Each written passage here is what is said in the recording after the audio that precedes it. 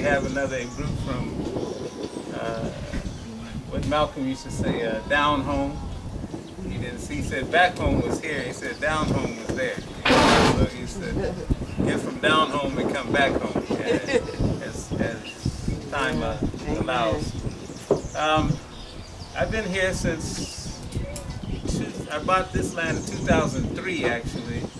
I was the only one out here. I just happened to be out visiting a friend's family in the town here, and my father was with me. We looked around and said, hey, you know, one day this might be nice.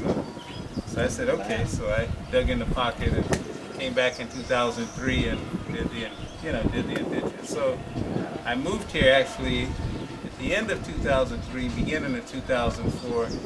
Built a little house here. I was renting a house in Accra, and I just go back and forth.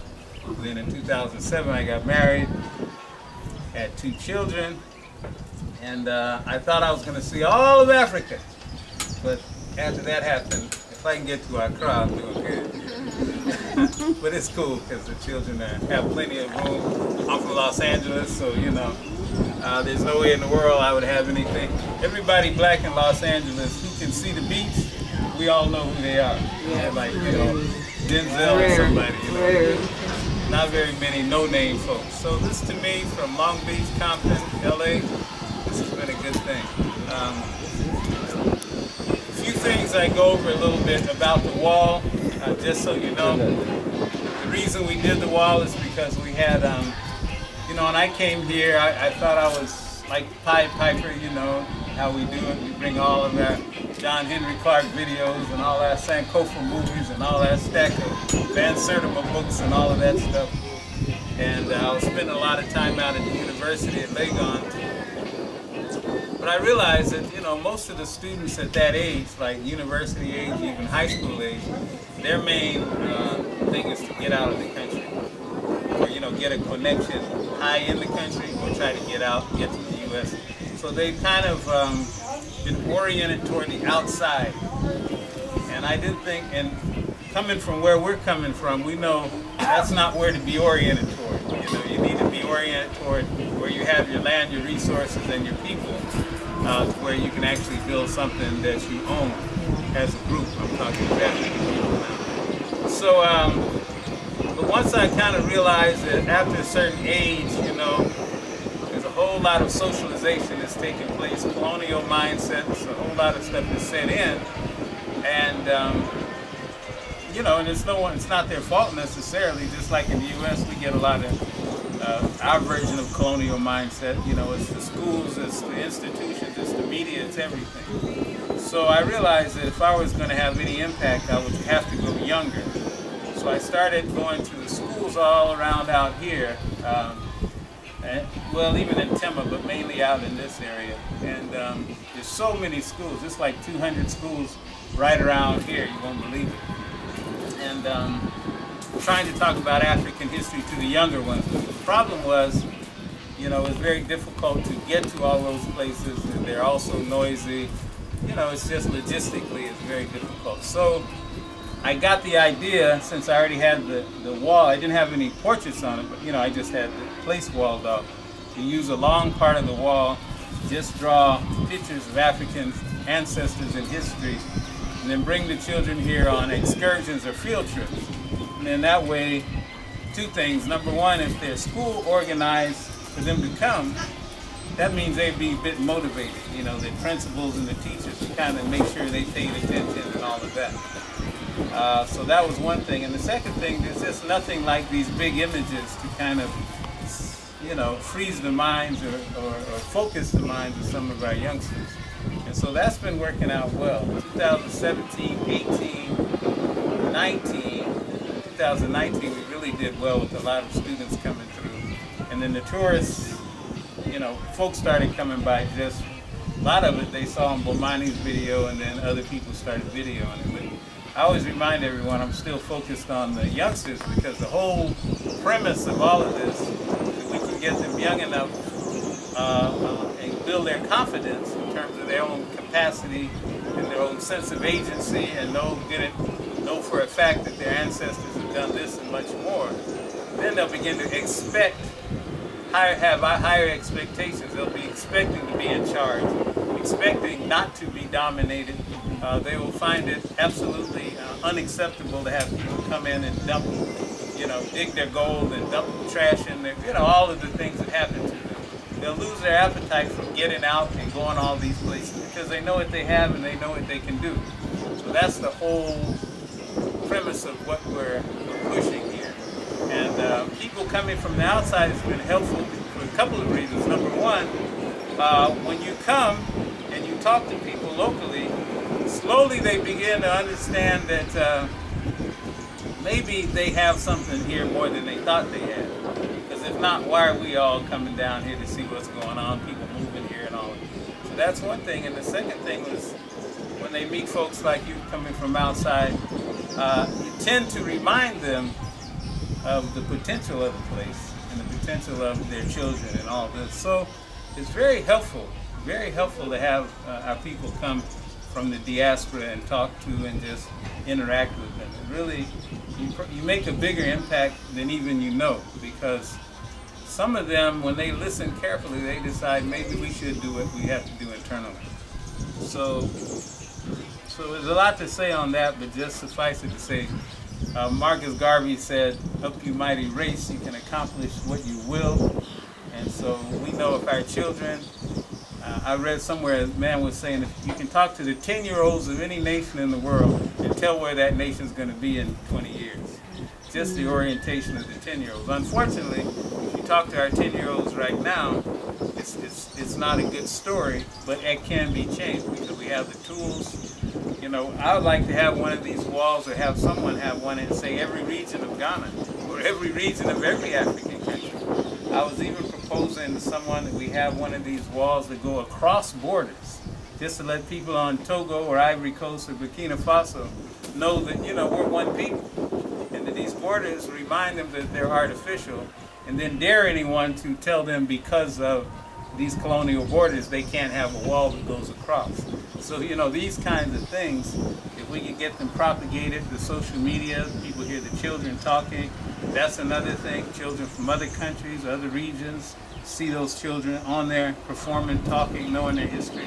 All of these things, have to be propagated and spread, in my opinion, if we're going to see Garvey's idea, vision of building something powerful on the African continent. So a lot of people focus a lot on how to buy land, or you'll see all kinds of things, the how-tos, and I think that's very important.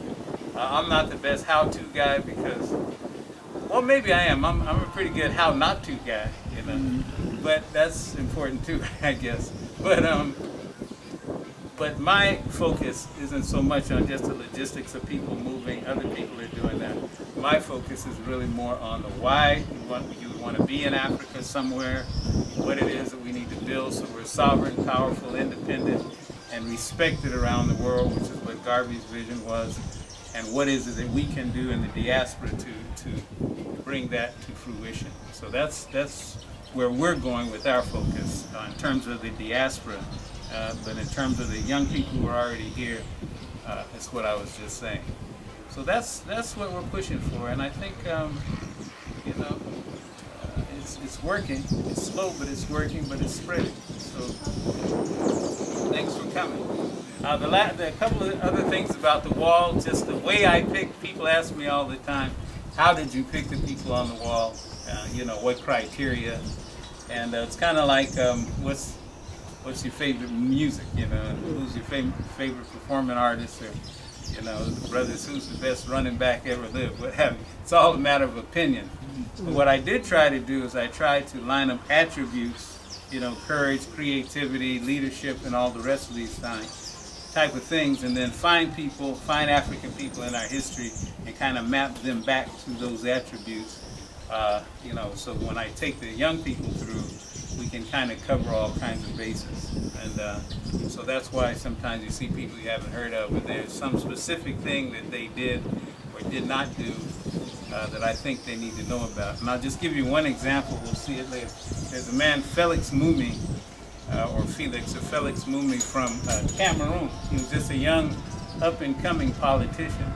Now, as far as politicians go, young politicians, I can't say he was head and shoulders above all of these other young, progressive, anti-colonial politicians.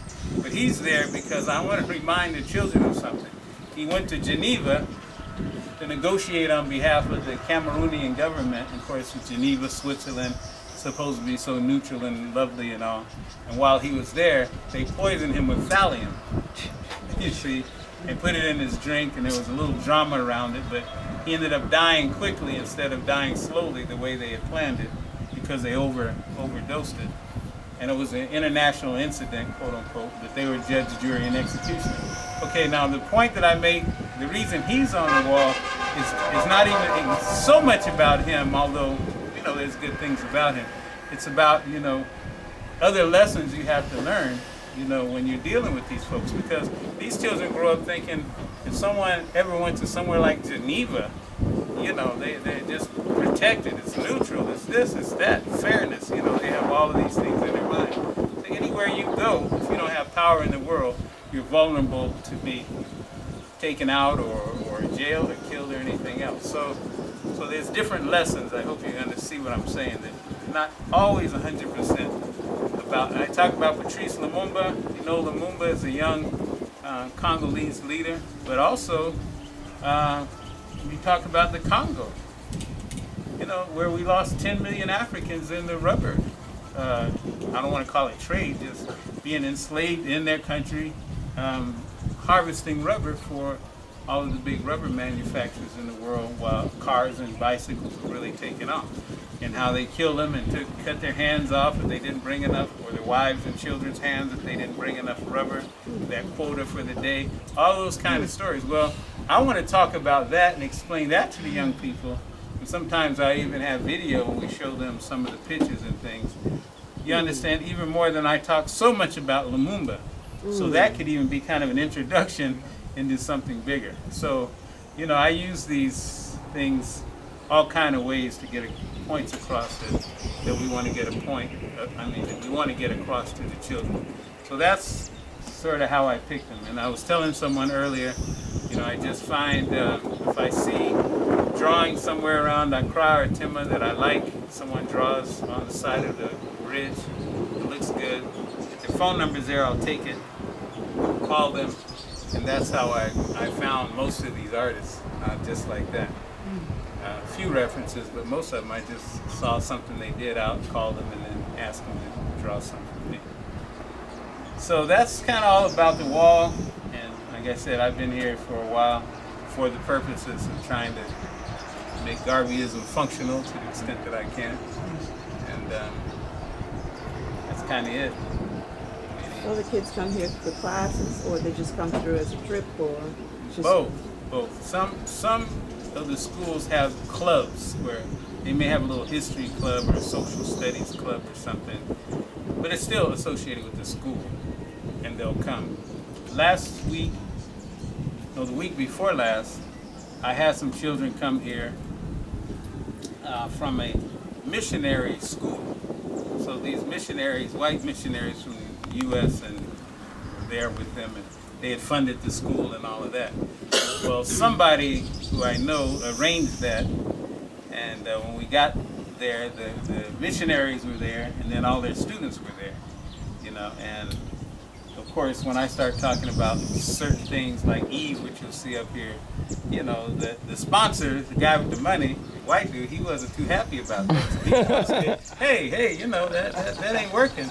And so we go back and forth. There you go, get him, Zeri. And the children are standing there looking like, okay, well, who's got the facts, right? And of course, he doesn't, you know. I mean, he's just talking. So I just turn it over to him and say, okay, explain. And then that's when it gets to the www. So it didn't take long before the children realized that, you know, part of this story that they've been force-fed may not exactly be accurate. There you go. That Eve that they've been looking at in all of their literature for all of their lives, you know, has nothing to do with the very first humans in our species, which of course we all know now come from Eastern Africa, and books are pretty much closed on that. But the point is, the children is the first time they've heard anything like that. So sometimes there's a lot of contention when we go through these things, but you know, you bring your facts, and if you don't have them, then you got to keep moving. Well, you expose the lie. You expose the lie, the lie. Well, you know. That's what happened. Is there anywhere I could charge my So anyway, y'all have anything to add? I've got a million things on my mind, so I Talk to can that talk gentleman, you through, got you. but any questions or observations or anything? So, How long did it take you to do all this? The pictures? It actually didn't take that long because I had eight different artists. Yeah. So, you know, I mean, 6 months I had it all done. Really? You're going to continue it? I see. Yeah, well, you know, I got a lot of wall over there. I got more wall than I got money, that's for sure. You know, but yeah, we got to continue because, you know, when you come, you know, you're like, where's Sojourner Truth? You know, I'm like, well, yeah. So where's Amos Wilson? I mean, where's Amos Wilson, there you go. Harry T. Moore. Harry T. Moore? I got it all in my bag. Okay, you know, I have so many people coming by, and of course, Ghanaians. What about my uncle? What about my cousin? Yeah, Ghanaians come by here and say, hey, you know, my uncle's the first one to bring, you know, coconuts to that region of This is a couple. It's a man and a woman, a couple. So everybody's got a, you know, everybody's got a hero. Was your vision to make this a restaurant and make this an area? Was that your vision when you first got this property, or and how long has you been doing this for? Well, the restaurant part has been here for, I'm sure, about 7 years. This here. But I built this thing. Was this? You know, I think I built this just after you all left. I actually built the structure back in like 2009 or so. Yeah, because when I came in 2008, none of this was here. Yeah, 2009. I just wanted to know. No. You know, I'm just saying. So the way it. Oh, okay. I was saying, so the way it kind of happened, I built this up here completely for me to have chill space. I sit up here and I write and I think so that was all that was for. Maybe a few people want to come by and have a drink or what have you. They just had tarp across the top of it just so it wasn't so hot. And my wife's an actual caterer, cook, you know, she's working, and she keeps looking at that structure and going, that's too much for you, for your meditation space. That ain't working. You know? Let's do something else. The next thing I know, you know, I'm digging deep for the restaurant, and but it's cool because, you know, the food's good and the people like coming. But no, that's kind of how it developed. Yeah, but first I was just up here enjoying the view. Yeah, this breeze feels so wonderful. Yeah. That's perfect. A lot of times, yeah, I like the panoramic view. You know, when I actually came here, I could have bought on the beach too. So when I went down on the beach, I was like, oh, this is nice. And then I walked from the beach. I came from the beach and just came up this road, which is just a trail. Probably even he came, it was probably just a trail. Yeah, it was nothing around, but just a trail. I walked up there and I start feeling all of this air. I'm like, wait a minute, yes. You know, so I stood up and I went up on the ridge over there, and the air was just coming nice. Then I went down to the beach and I realized, look, I'm getting better air here than right on the water, because it's kind of going over it, you know. And I said, well, that's what I'm going to do. Now, so you know, I like having the open view, although sometimes I like to go close and see the waves. These things are so dirty sometimes. You get on these beaches sometimes. Yeah. You're better off being back a little bit. You know? Now you originally from Chicago? I've seen some big videos of you. From mine was here before. I seen some. No, I came here from Los Angeles. From Los Angeles. Yeah, I mean, I spent all my, I guess, adult life, 21 till the time I moved here in LA. But I lived in other places, lived in Colorado, lived in New Jersey, Arizona. My father was in the military. My father was in the military, so I moved around quite a bit. So I'm sure you came to Accra first? Well, I came all around West Africa. Dakar, Burkina, Ivory Coast, everywhere, Nigeria. So I was saying a little earlier, a friend of mine in Los Angeles, his mother's from the village here.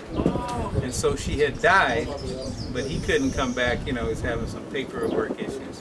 So he asked me if I'd come and, you know, meet the family and, you know, leave a little something, something.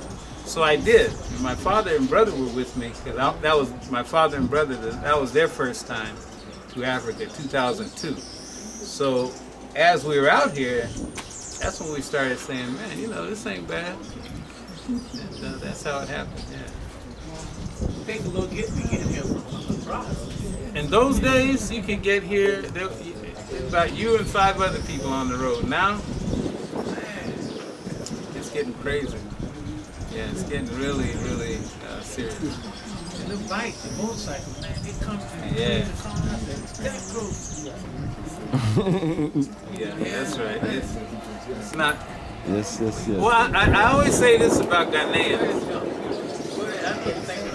Ghanaians are very, very good drivers.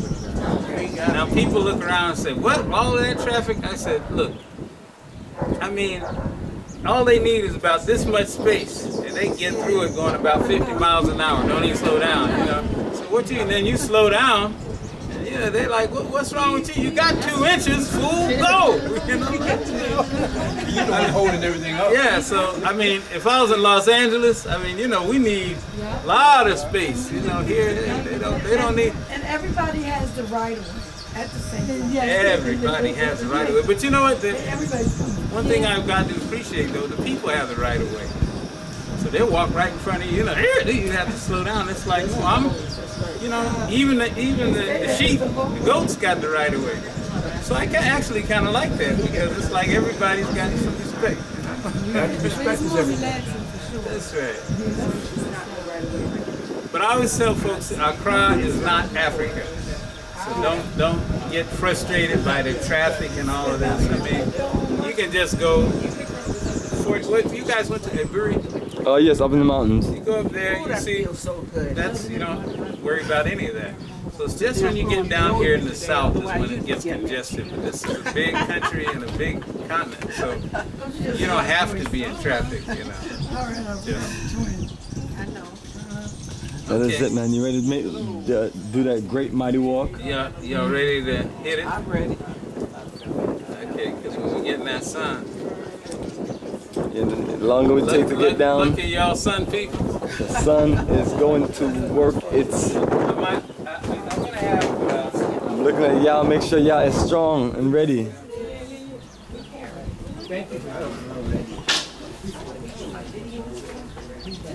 Hey, my little guy.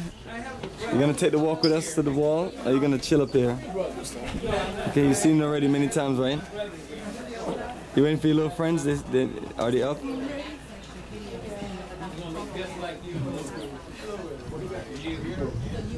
It's a nice little tropical area right here.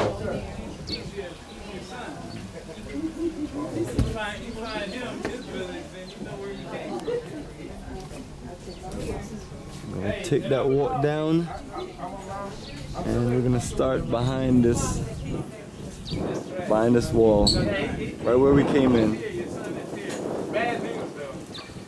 It's one of those hot days, so you know we're hoping that everyone can kind of move along strong, get everybody a bottle of water, and then those who can't make it can slow down and come back up here and relax. And other than that, we're gonna carry on and give you a nice little preview. This is what we're gonna be going through.